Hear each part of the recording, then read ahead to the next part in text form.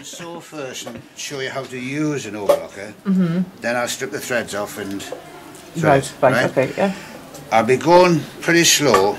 You don't have to do what I'm going to do, take the foot and everything off it, but it helps you initially.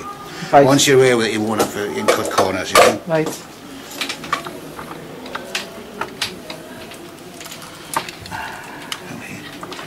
Get in the hole.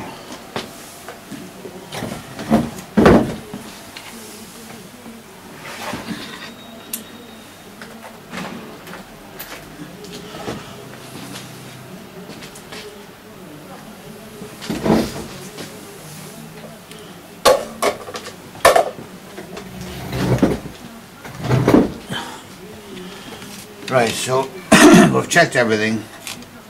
This is just where it's come back to the workshop. So we'll cut that off.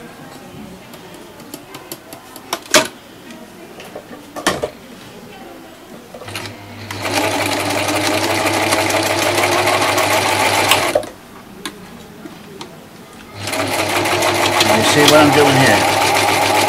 Bring it across the bed and under the needles. Right, Get a new bit. This is important so you don't get any problems. Right.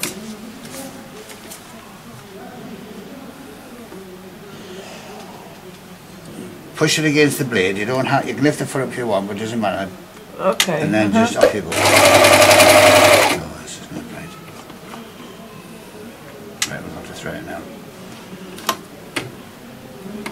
I've lost my bottom thread. Oh. Right, we're going to start from the very beginning. Okay.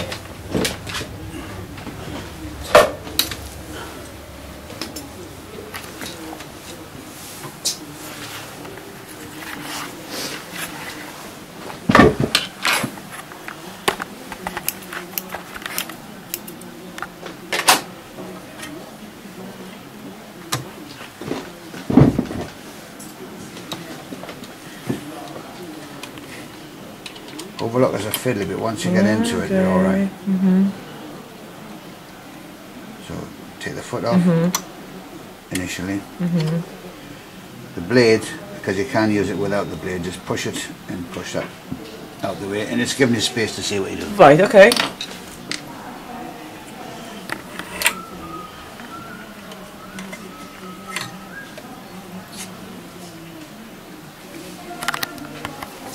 Okay, always start pink, blue, green, yellow.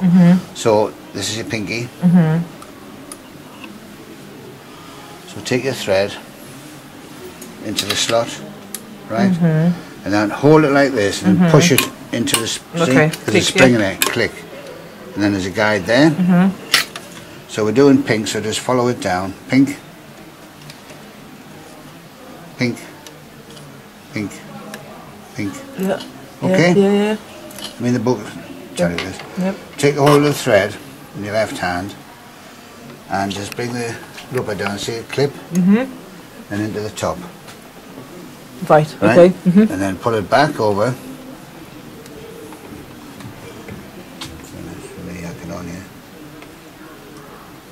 Take your thread. And then if it's, watch what I'm doing, see this bottom looper? There, it's got and hold it in that position, just below there. So that's the first one you thread. Right, okay. So through the hole. That's why you need your tweezers. Right.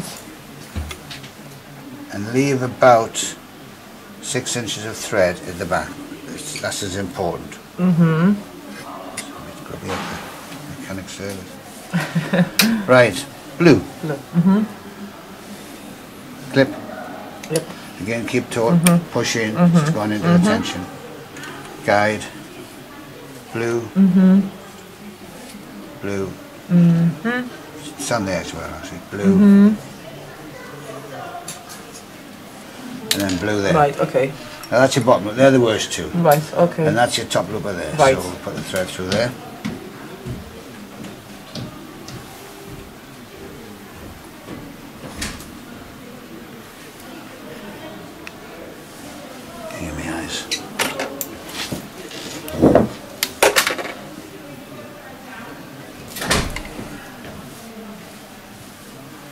Again, grab the thread, and that's this line over there with about 6 inches. So that's your two bottom ones done. Right. So now we're doing green, which is the top one. Green.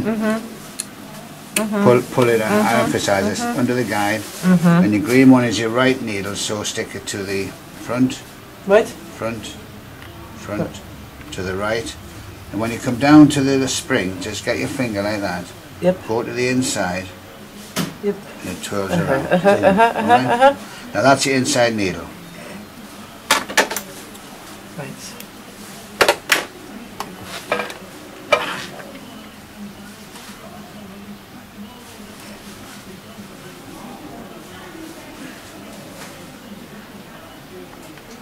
So what about needles? Have the Just normal sewing machine needles. Yeah.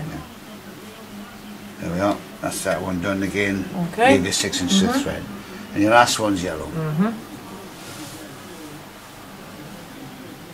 Clip, push in, again under there to the back, Right. to the left, to the back, Right. to the left, and again hold it, push with your next finger. Yep. In. Yep. That's your left needle. This is really good advice I'm giving you. Because if you try to follow the book without some knowledge, it doesn't work out. Kind of guess in the book's a Japanese translation. Well, it's not that. You see, they print them abroad and they say we'll hold hands and cross the road now, but it comes out the wrong way. Yep. Just like the old video with all the things. I mean, when you get home, just get some old fabrics and just mess around. You don't have to bother sewing something straight away. Just to, it's confidence. That's what it is. Right, there we are. Okay. All done. Put the blade back. Put the foot back on. Okay. Just push it up and tighten it.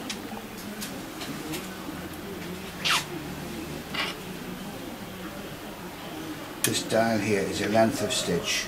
What's it? What's in there? Oh, here. All right. Like a sewing machine. So you'll find for most of your fabrics where there's 2 to 3 is fine. If you want a bigger stitch, you can see it gets bigger. Go from number 5 smaller down. Shut the door. Shut the door again. Now then, because we're starting from scratch, again, push it against the blade. Put the foot down, but put your thumb over the thread. So I'm not really holding them, I'm just keeping them tight. Right. The balance wheel on the side, bring it towards you 6 times. So watch. 1, 2, 3, 4 to 5 probably not, but do 6. But what you're doing, you're getting the loopers working on the feed. Then put your foot in the pedal. Right. Okay.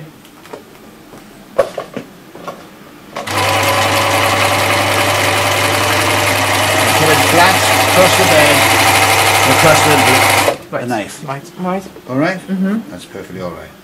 If you want it tighter, down a bit. If you want it bigger, up a bit. So again, once you've done that handle there, that's it. Finish. You don't want to do it again. Right. So just continue. And again, let it run. Don't take your foot off. Flat across the knife. Right. Right. So one more time. This is really good advice I'm giving you, because as you start sewing, your confidence grows. A lot of people are so ham-fisted. So it's only the first one, and hold it first. Right. Happy? Happy? Yeah. Yeah. If you get stuck, shout. Right. Now the other thing is, on your book, I'll get the book, because the tensions are being rebalanced, or calibrated is the posh name for it. But it's important you keep the tensions where they're set. The tension's on the. Yeah. On the right.